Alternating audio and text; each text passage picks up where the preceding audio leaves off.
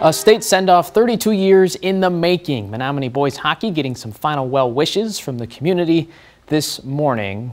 Menomonie and New Richmond had practice this afternoon at Bob Suiter's Fanetti Ice Arena, site for this year's state tournament. I've spoken with a lot of Mustangs hockey fans, coaches, and players this week. It's pretty clear the support for this program is at an all-time high. We didn't have this kind of following in '91. I mean, we had a great following then, but it's been crazy. I want to thank everybody for their support. This is a great opportunity for Menomonie. It's great to get back to Madison, 32 years after I was there. Now, both of the coaches you just heard from have direct ties to the '91 state championship team. More on that and why the number 21 is so special to the Weir family. I'll have that for you at 10.